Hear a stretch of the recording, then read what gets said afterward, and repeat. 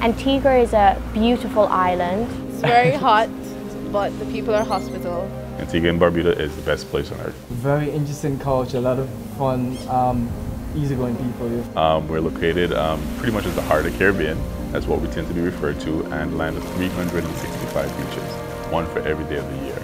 Antigua's GDP and income mainly depends on tourism. But because of tropical storms and natural disasters becoming more intense and more frequent, it means these tourism opportunities are losing out and the economy really needs to diversify. The island of Barbuda was once a Caribbean paradise. Now it is lost. The Prime Minister of Antigua and Barbuda says that Barbuda is now barely habitable. And my last daughter was crying, telling Mommy, Mommy, the whole house is tearing apart. And I hook her and tell her not to cry, be strong and pray. We destroy our homes, our workplaces, the hospital, the airport. But thank God we're alive, because it was real bad. Everything since then has just been like going downhill. The island now is totally uninhabitable.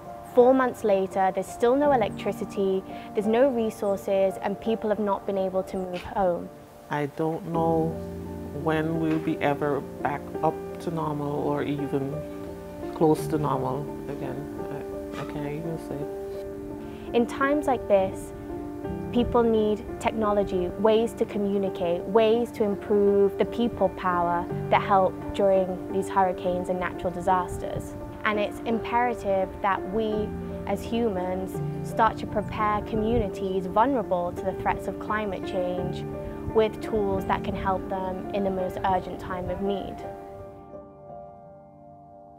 So this weekend, we're in Antigua. We're hosting a hackathon, the first of its kind in the region. We've called it Dadlihack after the local language. And we've brought people from the local community here in Antigua and Barbuda and the regional islands to come up with their own solutions for hurricane and disaster relief. So why not host the hackathon here and get people who experience the problems, the hurricanes and natural disasters firsthand involved in the process. So let me restate the rules. What it really is happening tonight is we're helping communities bounce back after storms, and that's the most important mission of them all, because those storms are inevitable and we have this opportunity to change lives. But I think the future looks extremely bright. Dadlihack is very welcome here in Antigua and Barbuda. So our hope this weekend is that we walk away with one or many winning solutions that over time will have a real world impact. Both here in Antigua and Barbuda and the entire region, there's a strong tech community hungry for opportunities, eager to take part in more events like this hackathon this weekend. So our perspective, using technology to empower communities affected by climate change, is in order for these people to migrate with dignity. So we have lots of different schools across the island in Antigua, and we're giving them exposure to computer science through coding. These are skills that are most relevant in today's job market. These are skills that are relevant for education, should be integrated into the curriculum. They've really shown a lot of growth mindset and grit. Just think what you can do if this was embedded into the curriculum over long term.